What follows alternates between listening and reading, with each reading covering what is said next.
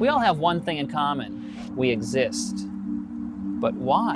That's a hard question. Why do we exist? Because of our karma. To be caretakers of Mother Earth. We exist to love. To make a difference. Masturbation. I think you're speaking for the devil. We come up with answers, whether they're true or not. We can see 100 billion galaxies, and each one has 100 billion stars. We look at all of that and we say, why do we exist? It's got to be all about us.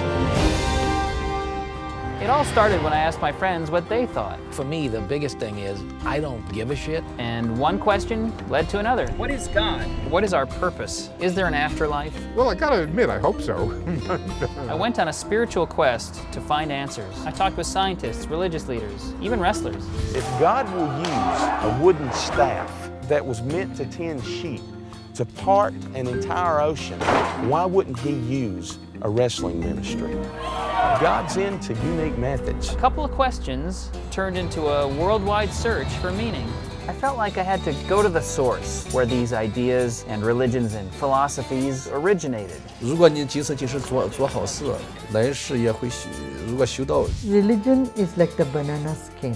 Spirituality is the banana. How does Christ mix with drag racing? He created it.